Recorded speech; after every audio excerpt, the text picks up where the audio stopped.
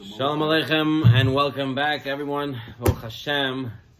We're having the zchut to together prepare for Shabbat, Parashat Mishpatim. This week is also being Shekalim as we're entering Chodesh Adar. Be'ezat Hashem, Mishnichas Adam, Arbim B'Simcha. Okay, Parashat Mishpatim. One of the ideas in Parashat Mishpatim, we know it's all about the laws that we're giving in Har Sinai. You know, the 10 commandments were given, but all the laws were also given. That says Ve'elu Mishpatim. And one of the psukim in this week's parasha is a very important idea that we learn from here. We have to really take to heart. We're going to go to Perek Chav Gimel, pasuk. Take a look in here. Perek Chav Gimel, pasuk Zayin. What does the pasuk here say? Midvar sheker tirhak. Let's translate those words. Midvar sheker tirhak. I once had a chemistry professor in Touro College in Avenue J, and it was Parashat Mishpatim, and he was a Jewish guy, nice, big Talmid Chacham, and he wanted to give us a Dvar Torah for Parashat Mishpatim. So he wrote these words on the board, Midvar sheker tirhak, and then he started to walk way back to the end of the classroom. Because the words mean, midvar, sheker, tircha, exactly what it means. From a lie, distance yourself. From a falsehood, from an untruth, distance yourself very, very far from it. We have to come today to understand, why didn't the Torah say, don't lie? Everything else you told me, don't eat non-kosher, don't eat this, don't do that. When it comes to lying, it doesn't say don't lie, but rather it says, distance yourself extremely far from it. Midvar sheker tirchak. I want to start off with an amazing story that I heard this week. B'Shem the Boston Rebbe. He says that there was a young couple. They got married, and the husband tells the wife, "Listen, I love you, I trust you, everything like a couple's supposed to be, but I have one request. I have here." In our bedroom, right? We have the drawers there, the dresser. He says, one of these drawers, I'm asking you never to open it.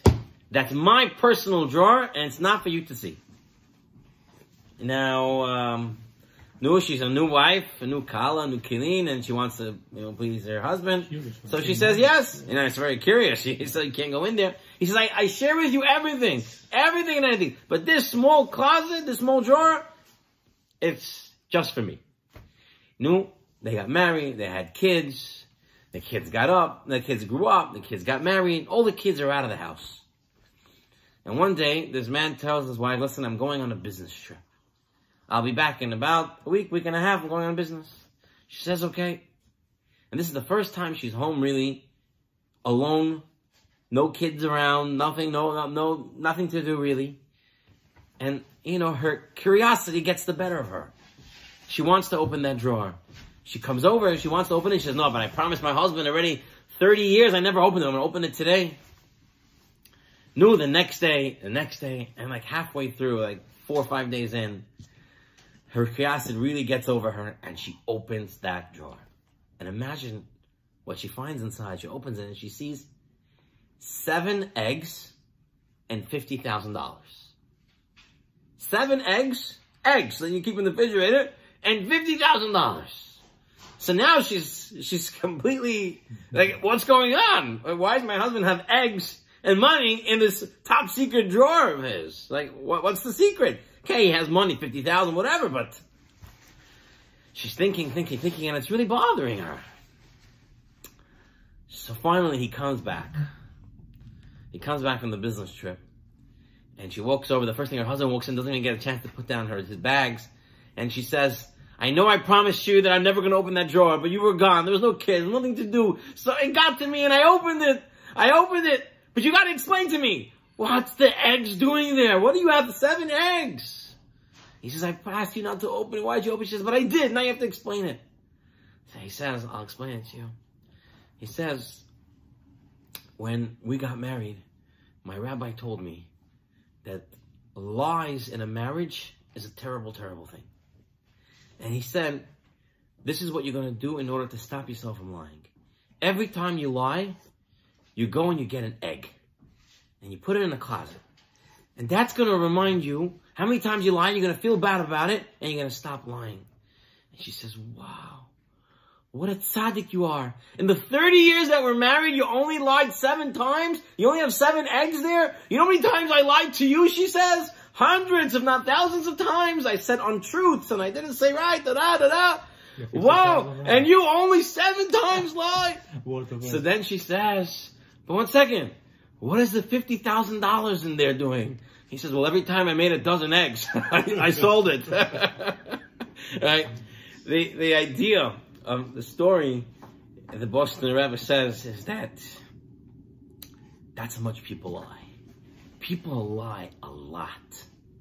People lie left, right, and center, right? The Messiah Yishanim says there are professional liars, and then little lesser professional liars, and then people who stand lie whenever it benefits them. But the whole world is like, most people are lying, and I don't want to get into the specifics of it, but look in the world around you.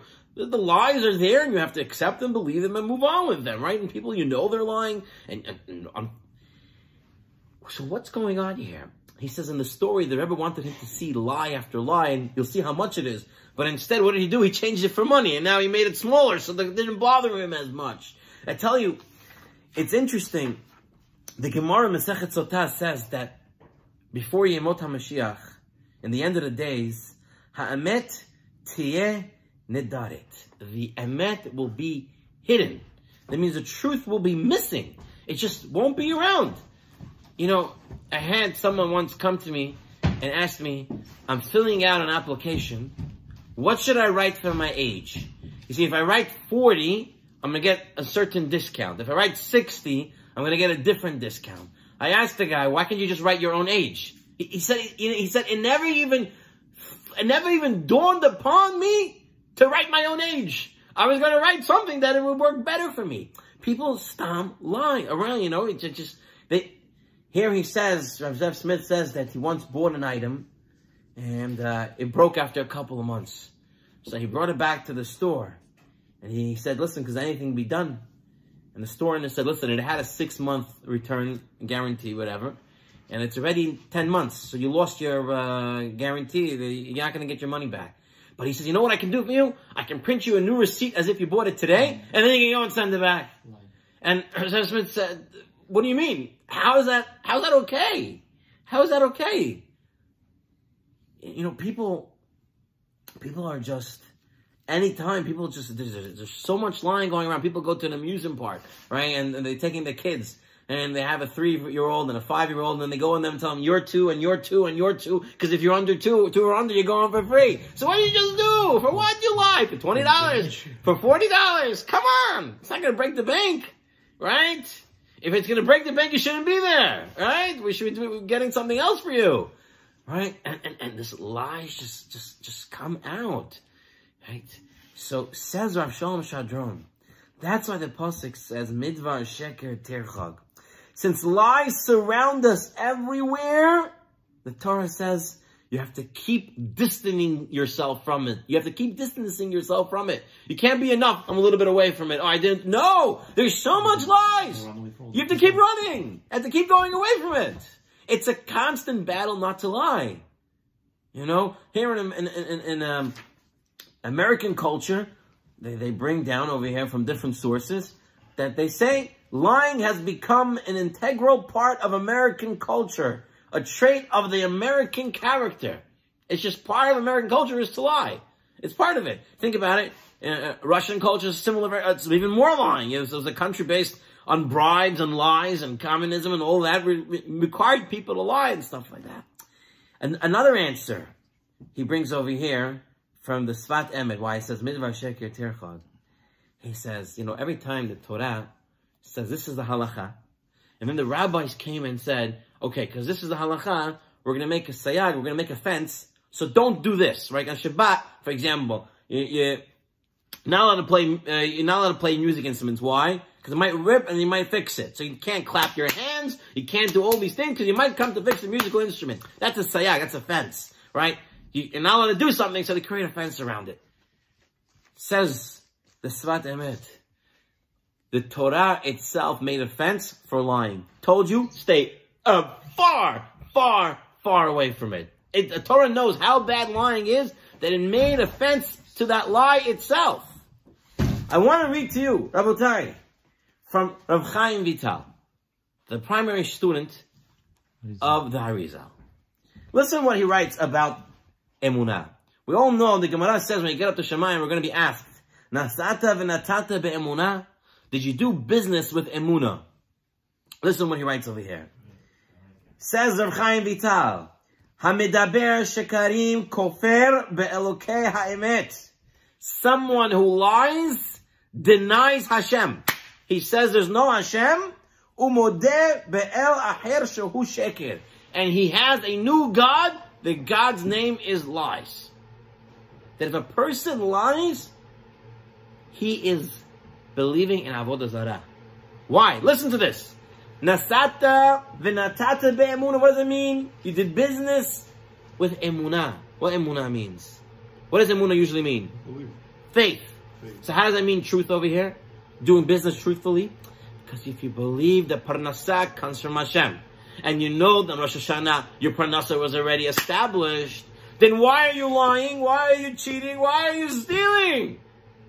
If you know that the truth is Hashem gives you parnasah, so nasata v'natata be'emunah, how could you think anything else? Pay bills. You pay bills, but you think Hashem can't provide? Hashem provides very well. Sometimes you get extra bills because you got extra money illegally, right? So you got it unhalakhically, not halakhically correct money.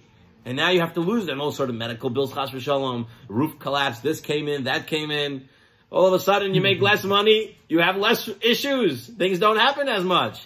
A person has to do, nasata v'natata be'emunah, says the Rav Chaim Vital. That means if you chas v'shalom lie, you're throwing away Hashem, and you're accepting an avodah zarah called sheker. What about white lie? So the halachic allowance for a white lie is you're not really lying, but you're saying something a little bit untruthful. There are some parameters where that's allowed. I'm not going to get into the halachic details of it, but some of them are, for example, safety. Okay, if in a Nazi walks in and says, "Where's a Jew?" Yeah, you don't point to the Jew, right? If someone, the KGB is going after someone, they say, "Where's the Jew?" We want to get. So at this point, for someone, you see some thug on the street who says to you, you're on the train with him, and you say, and he says, "Which stop you're getting off?" Because he wants to come and attack you afterward. So you can lie to him and tell him the next stop or something like that. Those are called white lies in order for protection. For tzniut reasons, right? For a woman's going to the mikvah, she doesn't have to tell the whole world. Someone asks where you're going, so she can say something a little bit untruthful for tzniut, for safety, these type of things, for shalom bayit. But these things to be taken very, very carefully, right? The Gemara tells him, Second Sanhedrin, there was a rabbi who said an untruth for tzniut, and in a special city where nobody died because everyone always spoke the truth. And even though he said a white lie that halachically was correct, halachically was allowed, was permissible, children started to die in that city, and they kicked him out of there because they said this city is a special city that no one lies in, and you're ruining that specialness for us. So although halachically the white lie was permissible, Rav Yaakov Kamenetsky says if a person has to say a white lie, he has to feel very, very bad about it. Rav Moshe Feinstein, Zechat Tzadik L'Bracha, the communists gave him a lot of trouble.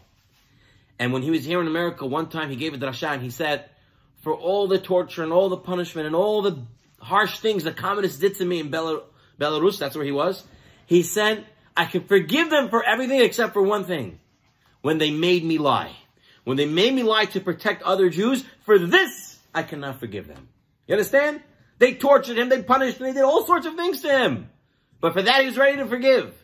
But for uttering a lie, even though halachically it was allowed, he never, ever was able to forgive him for that.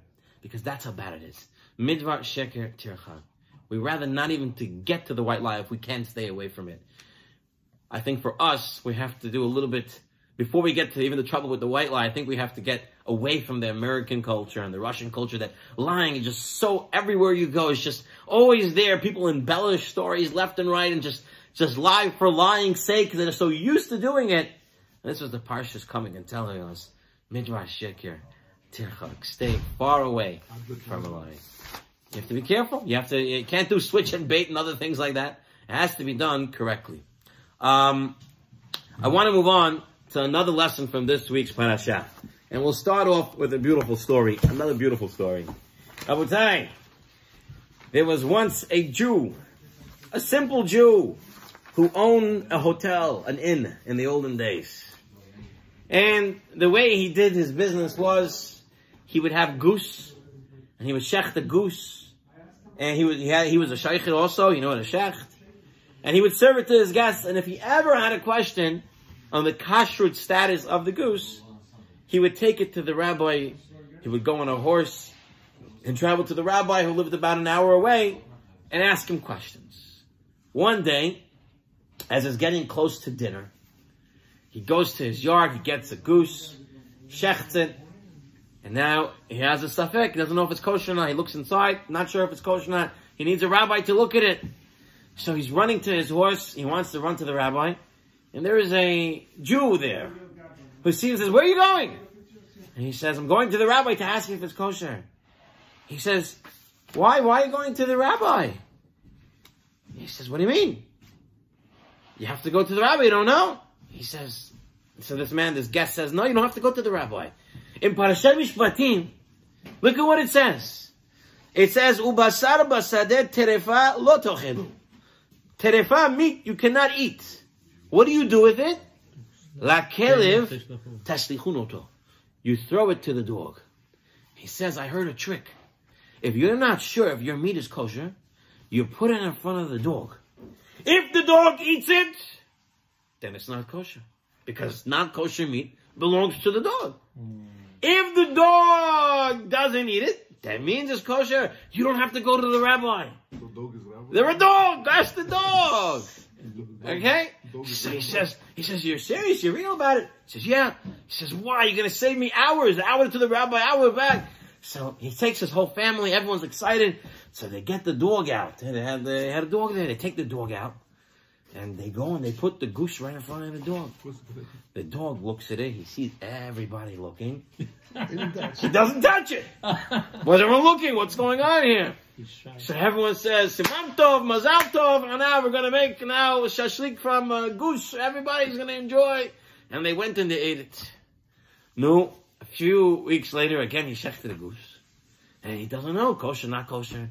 He's about to jump on his horse and he remembers, "What do I have to go to the horse, to the rabbi? I have the dog." And he throws it to the dog. This time the dog doesn't care who's looking and he eats it. He says, "Wow, must be not kosher." And so it goes a whole year. Every time he has a question, he puts it in front of the dog and the dog eats it. After about a year, he decides he's going to go back to his rabbi. He goes back to his rabbi. He says, "I have a question here about the goose." The rabbi says, "No, I didn't see you in a whole year. What happened?" So he says, "Rabbi," he says, "I'll tell you the truth. Somebody came to my hotel and he told me there's a way to check." What's the way? You put it in front of the dog. The dog eats, it's not kosher. The dog doesn't eat it, it's kosher. So the rabbi says, "Wow, very nice, very nice. So why are you coming back?"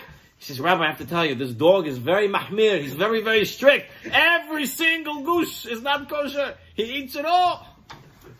You know, it's a very, very funny story. But if you think about it, a lot of people go this way.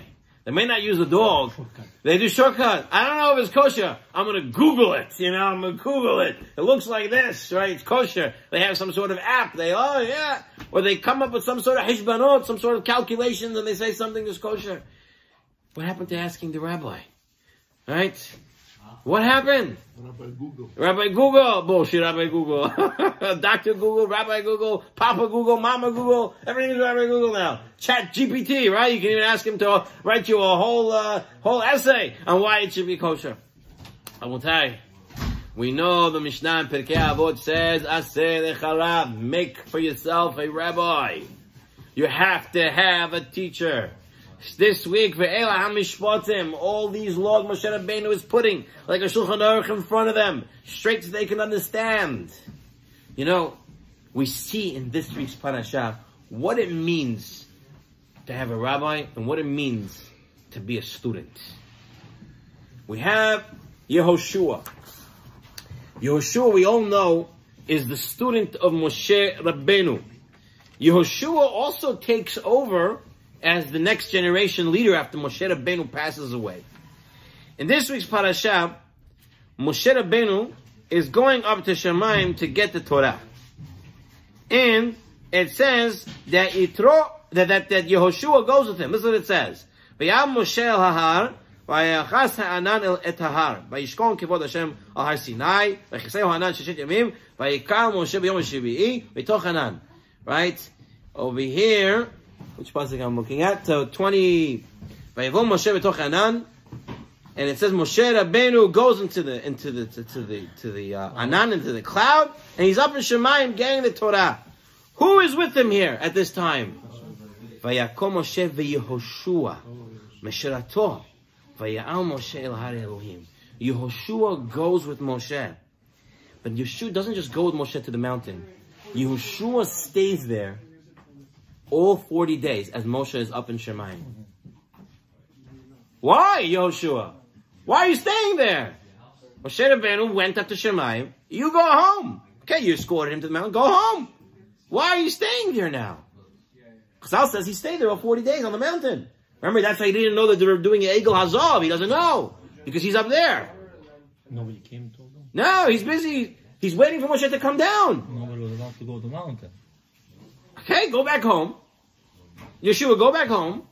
Have your alarm clock ready in 40 days. Put on your iPhone, right? Find 40 days from now. Put your iPhone on and the calendar, and it's going to remind you 3 hours before. It's enough time to go up the mountain. You meet Moshe Rabbeinu as he's coming down. Yehoshua, why are you 40 days waiting at the mountain? Says the Peninim al Torah. Perhaps Yehoshua wanted to teach us the following lessons. When you have a Rebbe, how do you act by a Rebbe? Do you act like Yehoshua? You know what it says about Yehoshua? Yehoshua never left the tent of Moshe. Yehoshua was always there. Yehoshua said, if Moshe Rabbeinu comes down and I don't see him right away, I'm going to lose out from Torah.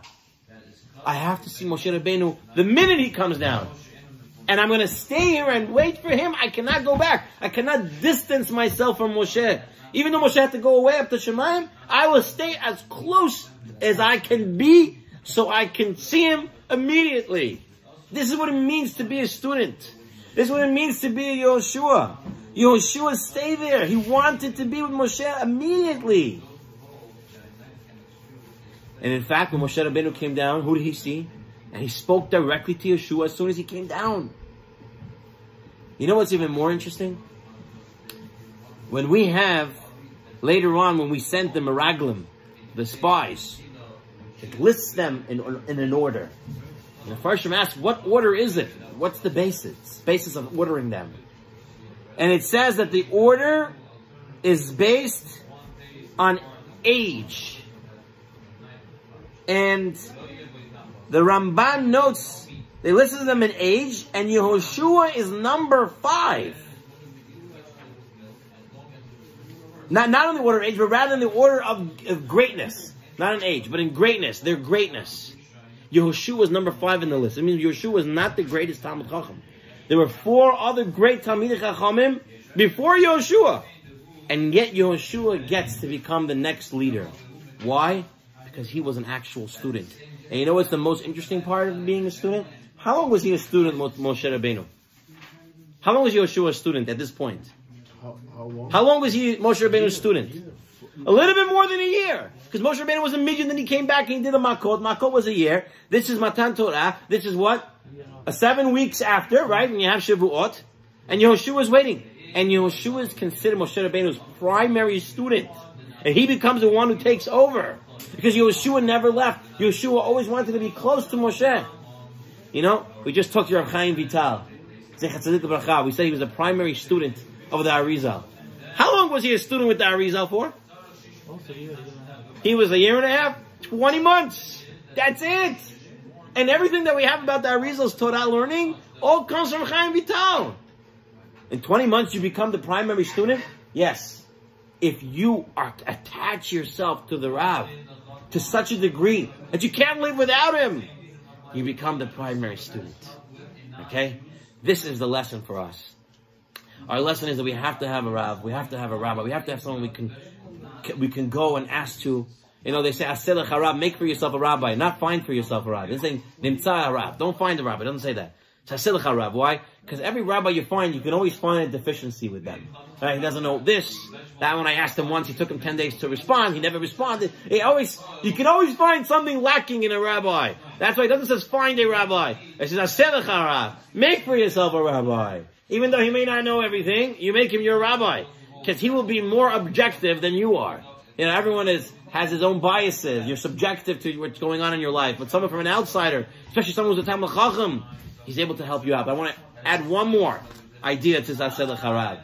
Says on the Mefarshim, Aselech harab means also make for yourself a rabbi, but it means make yourself a rabbi. What does that mean?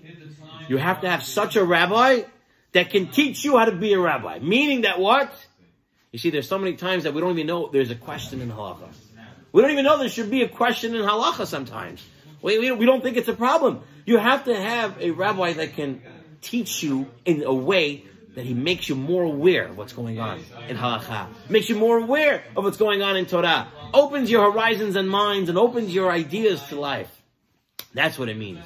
So it's not enough to listen to the dog, Chas v'shalom, to get your answers. But you got to have a real rabbi to connect to be a primary student of, to learn from, to make yourself a greater person. Don't settle for less. Let's move on to our last idea on this week's Parashat. Rabotai, this week's Parashat,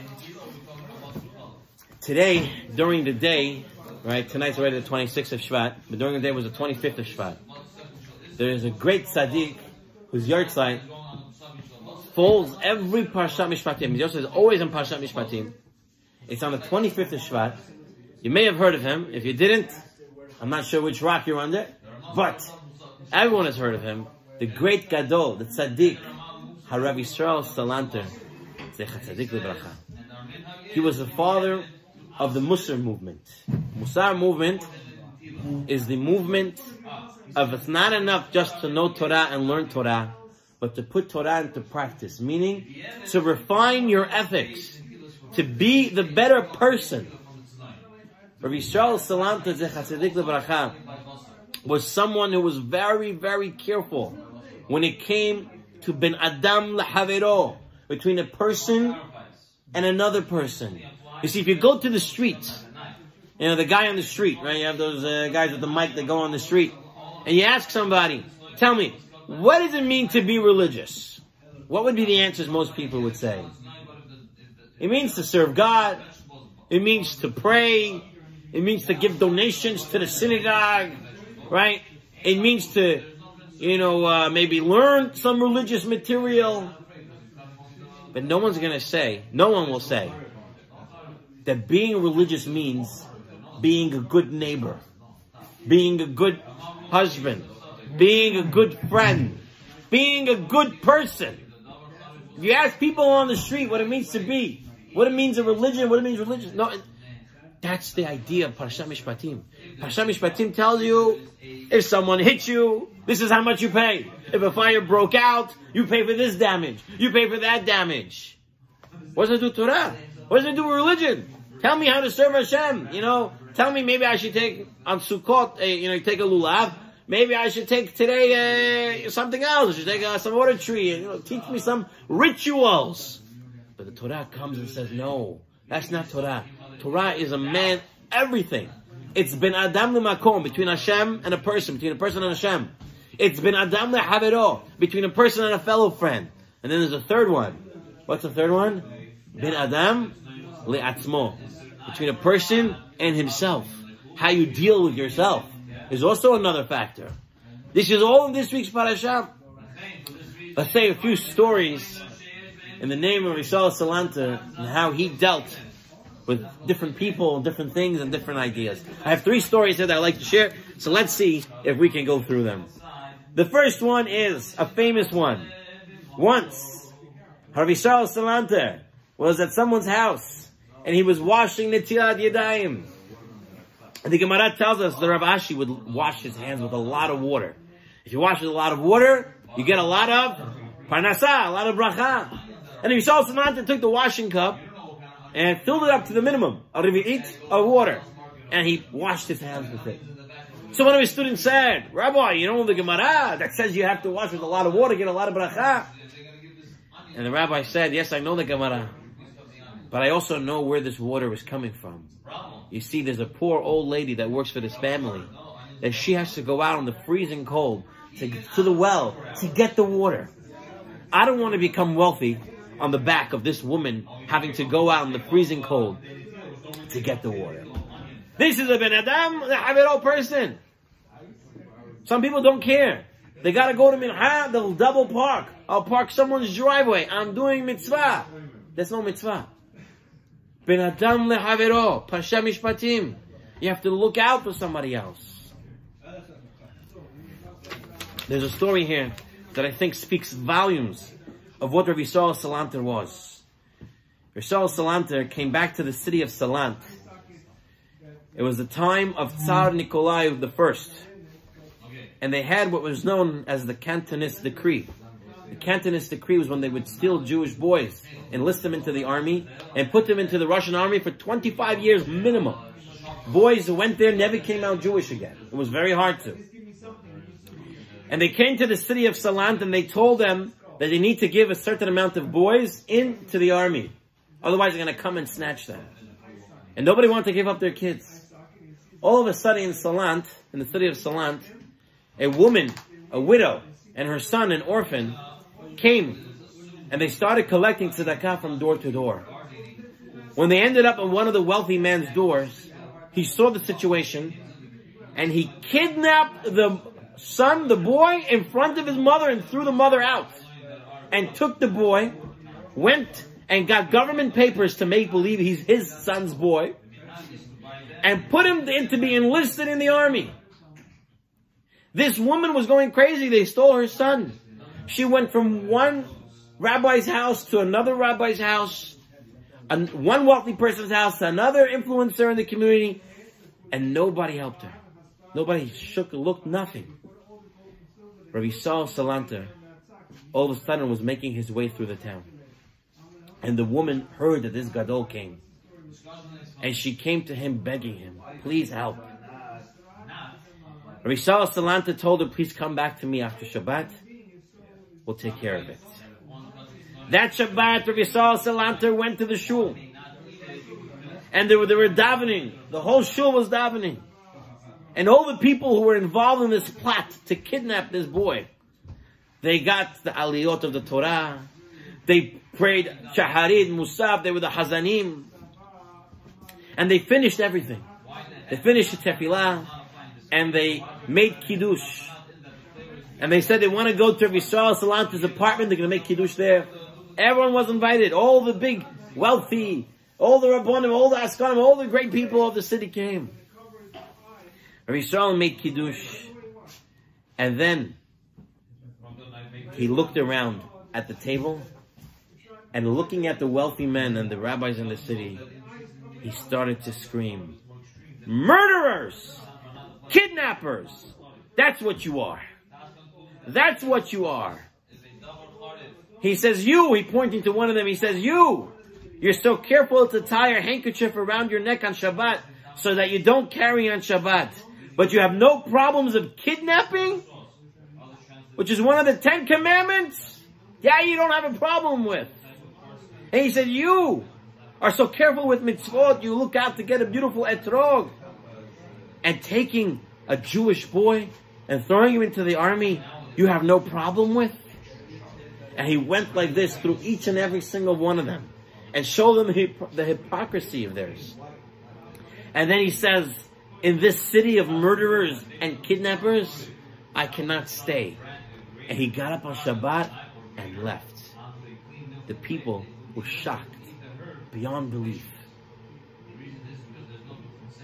And they made, right after Shabbat, they brought that boy back to his mother.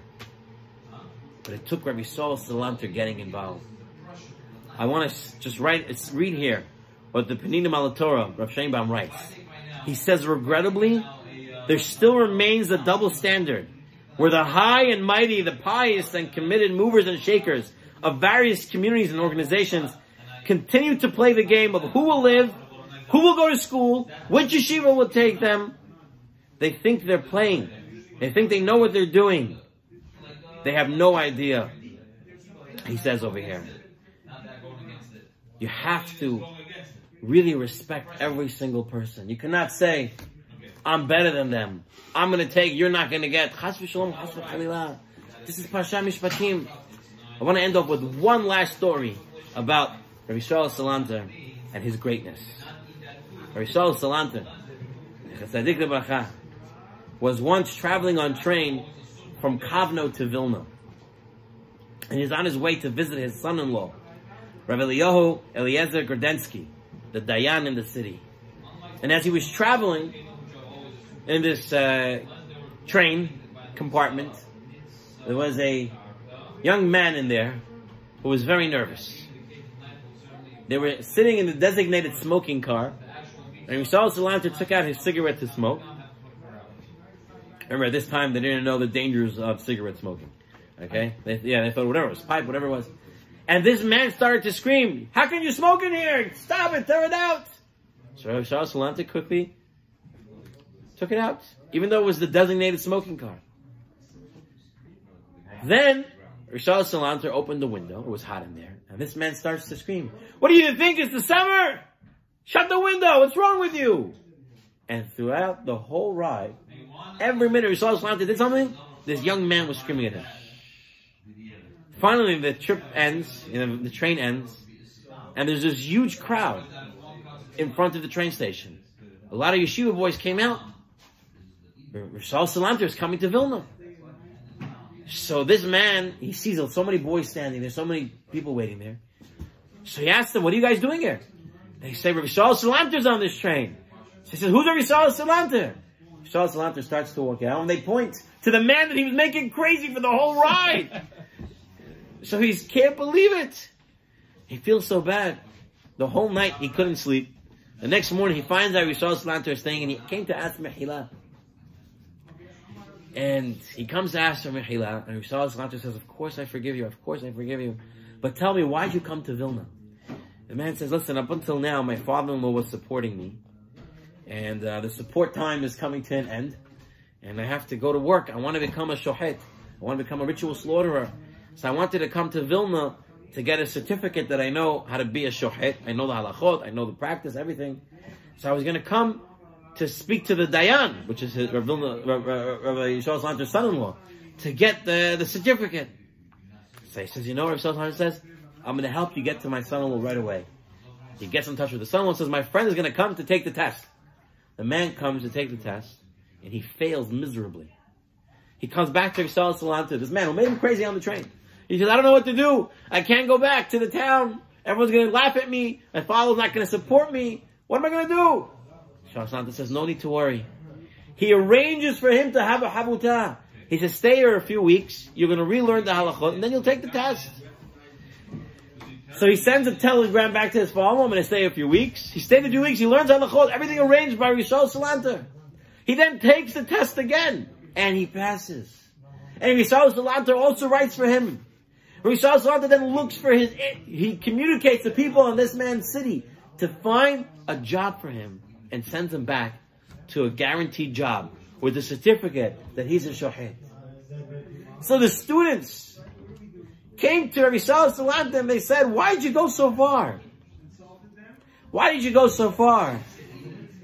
Yisrael Salanter said, I really forgive them right away. But in my heart, I still had some anger against him. You know, he really made me crazy on the train for so long. It was a long ride. I had so much anger still. I forgive them, but I was still angry. And the Gemara teaches us that if you hate somebody, how do you come to love him? By doing good things for them. So he said, I had that much anger that I kept doing good things for him until I started to love him so much. And that's why I did what I did for him.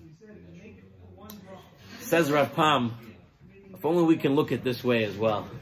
We have people around us we may not like. What do we do at that point? You do something good for them. This is the Rabbi Yisrael Salanter. This is Parashat Mishpatim. This is Ben Adam Lehavero.